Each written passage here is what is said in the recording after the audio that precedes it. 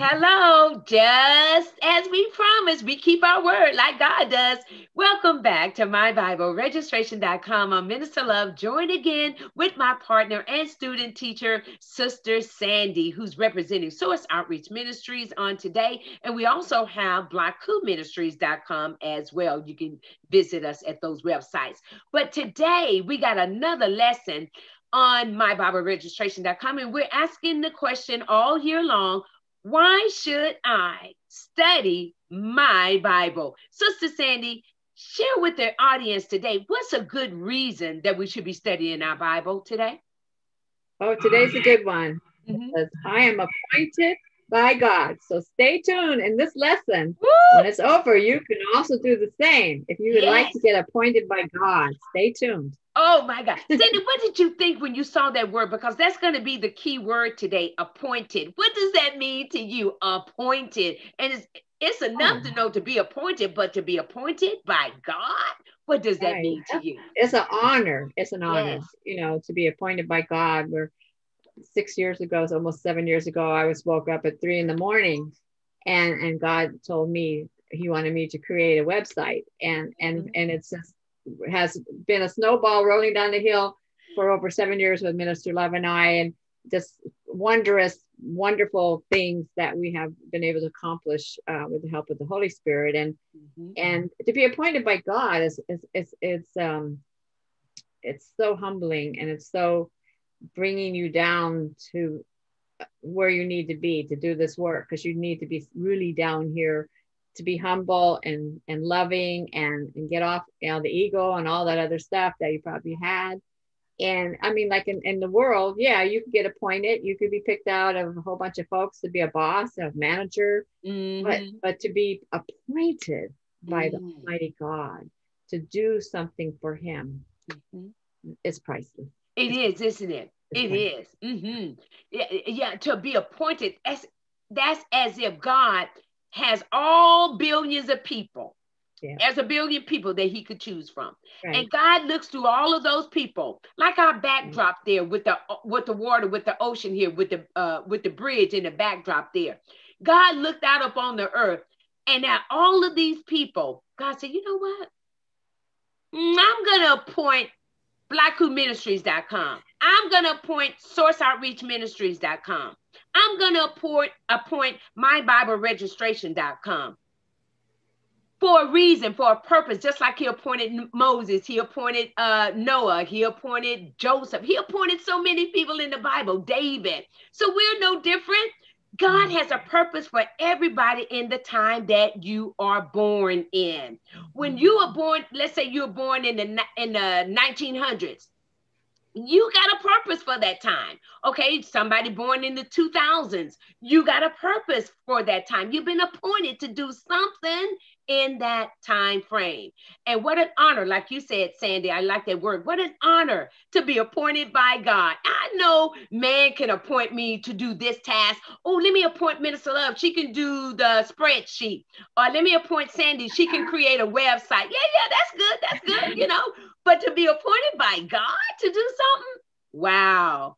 To do that website, to do that teaching, it was God that appointed you to do that. It was God that appointed me to do what I'm doing. And it is God that appointed you, audience, to do what you do. If you realize what you're doing is for his glory and not your own. Right. When you get the appointment. So Jeremiah chapter 1, and we was going to look at what, verse 10? Right. Yeah, Jeremiah chapter 1, verse 10. And it reads, see, I have this day set thee over the nations and over the kingdoms to root out and to pull down and to destroy and to throw down, to build and to plant. Right there, God is talking to Jeremiah, and he didn't use the word appoint. He used the phrase set thee. That's the same thing as appointing someone to do something, isn't it? And he's letting Jeremiah know, this day I've set you over the nations and over the kingdoms. And what did he appoint Jeremiah to do? To root out and to pull down, to destroy and throw down what? Corruption, them pagan gods that the Jews were serving, them Egyptian gods, Assyrian gods, Babylonian gods, any of them gods they were serving. But Jeremiah was appointed to throw all of that out, to throw it down. So the nation can be what? Rebuild and to be reestablished or replanted. Talk about being appointed. Jeremiah. We know about Isaiah and Ezekiel and them. They were all appointed. But here we're reading how Jeremiah was appointed as well. Whew, wow. Interesting, isn't it? Mm-hmm. Yeah. So if you've been called by God and he appointed you, he didn't just appoint you and you get there and say, Lord, what am I going to do? He already know what you're going to do. He knew what you was going to do when he appointed you to do what you're doing. You ain't got to get up there and wonder, oh, what do I do now? What do I do? He already done told you what to do. Just do it. Right. That's the thing. Just do it. So, you know what gets me with Christians? I don't know what to do. Oh, yeah. I just don't know what God want me to do. I'm going to take it to the Lord in prayer. You said that 30 years ago. You said that 10 months ago. And you still don't know what God wants you to do. You know what he wants you to do. You just won't do it. Right. He's appointed you, but you don't want to do it. Like Jonah with Nineveh. He appointed Jonah to say, hey, go to Nineveh. Jonah didn't want to do it and didn't go until God had to make him go. What? Yeah. See? People know what to do. They're lazy. Right. And because it's not glamorous, so to speak. They're not on the stage, so to speak. You're not supposed to be on the stage. God is on the stage, not you. And people don't want to work for God because they ain't going to get all the credit. Right. Are you seeing this? That's true. That's right. Let's go to the next scripture, Genesis chapter 4. Talking about appointed. That's the key word today. Genesis 4. Sandy, read for us, and audience, follow with us. Genesis 4, verse 25. Okay. And Adam knew his wife again, and she bare a son, and called his name Seth. For God said, she hath appointed me another seed instead of Abel, whom Cain slew. Yeah. So what's the key word today? Oh, appointed. And what's going on here, Sandy? God was merciful on her. It showed her grace because her son was killed by Cain, who was evil. And so he appointed her the opportunity to have another child, another seed. And so his name was Seth. And so God, saw her grieving and saw what had happened. And he appointed her. It's not necessarily to appoint you to do a path. Sometimes he might appoint you that he grants you another child, or he might appoint you something else, that you might become a minister, you might become a teacher, you might become an evangelist, you might become a ministry that goes to other countries. There's a lot of stuff that God might appoint you to do, or he might appoint you just to go out and help the homeless people, take your money, some of your money every payday and go out and help somebody. It could be simple. It doesn't have to be elaborate where you go become an apostle or a priest or something. It could be just as simple as helping your community. Like they say, adopt a street, adopt a community. You just go out every week with a group of people and you help people. And it's as simple as that, and who doesn't have time to do that? And who doesn't have time to take maybe $20 out of your money every month? And then you put your $20 and she puts her $20. And before you know, you've got $500 and you could feed a whole bunch of people. So, yeah, that's true. That's true.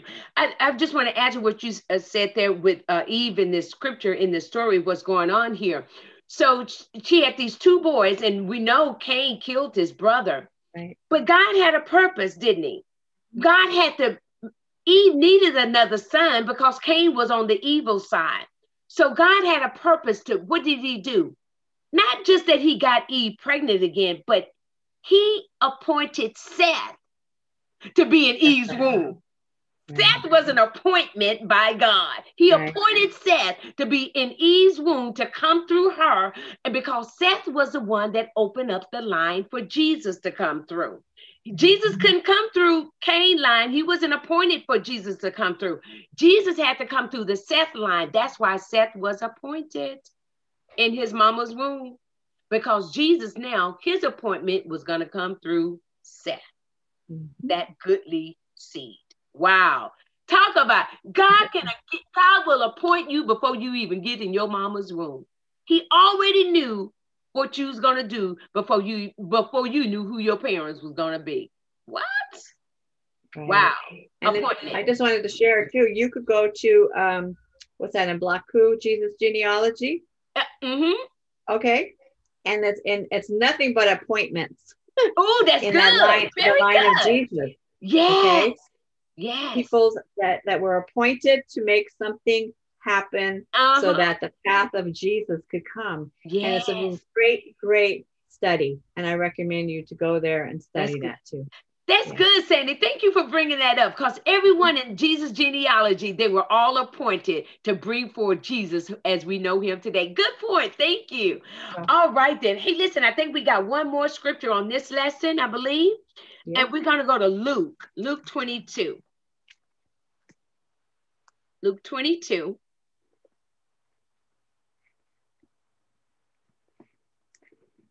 And we're going to read 28 and 29. Sandy, read that and close us out with your thoughts on this scripture, okay? Okay. Luke 22. All right. 22 and 29. All right. 29. And it reads 28 and 29, Sandy. Yea, are they which have continued with me in my temptations. And I appoint unto you a kingdom, as my Father hath appointed unto me. And this is Jesus talking. And it's saying that you that have continued with me during all the temptations of this world and this life. And then he says, but you do this, I appoint to you a kingdom as my Father has appointed to me. So he's not greedy. He's willing to share the appointment that he's receiving from his Father. For what he did, he went and died on the cross for us. Okay? That was his major appointment that he had to do in this life. And if we go with him and through all the trials and tribulations, good and bad, ugly, whatever, we also can be appointed the same kingdom that his Father is giving him. That is unbelievable. That's amazing, isn't it? That's unbelievable. So he's already got it on his calendar. He's already set it up. He has already appointed a kingdom for us because like you just said, his daddy set him up with an appointment. He appointed him a kingdom, and we get that same privilege. Wow. Talk about being appointed. We've seen people appointed. We've seen a kingdom has been appointed. This is why I study my Bible. Right. You just find out all that you could have. You know, what book can you read to find out what you could have if you do these things? If you study it. There isn't any. There isn't any. Yeah. All you got to do is study this book, and you'll see yourself in it.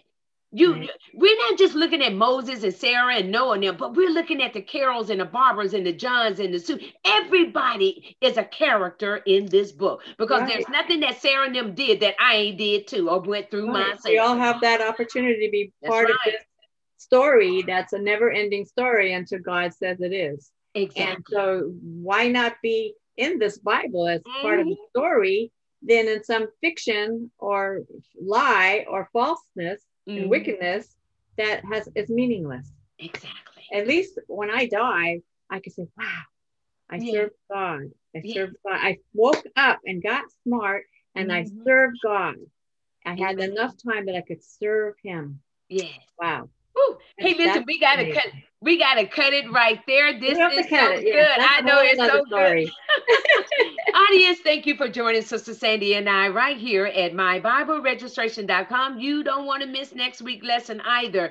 We're giving you 42 reasons on why you should study your Bible. Stop going and looking for people to feed you. Feed yourself. You're grown up. Open up the Bible, read it for yourself, and let God speak to you, and he'll show you some stuff that you ain't never seen before. All right, then. I'm Minister Love with Sister Sandy. God bless you all. this time next week. Amen. Amen. All right.